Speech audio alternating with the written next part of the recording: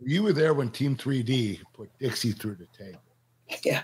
What do you remember of that, and how did that all go down? What I really remember about that, I mean, the pop in New York was huge, you know.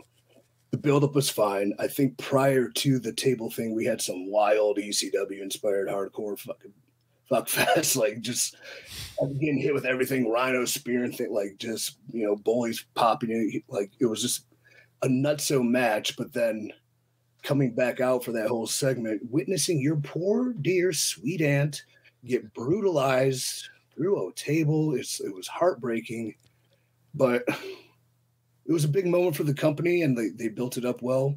And in classic Bully fashion, you know, he got the last laugh. Who would think it, right? Did you see the look on Bully's face after he did it? Yeah. He had that orgasm look. It was great, man.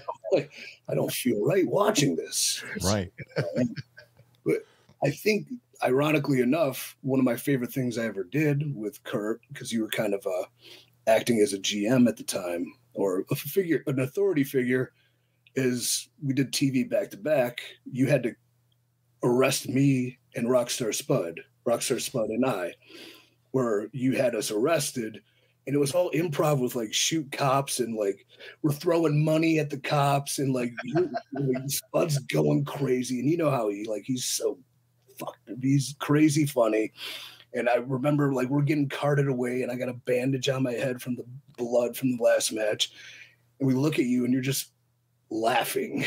And it wasn't like I'm fake laughing. You're like, that was funny shit. It was funny, man. You guys are fucking crazy.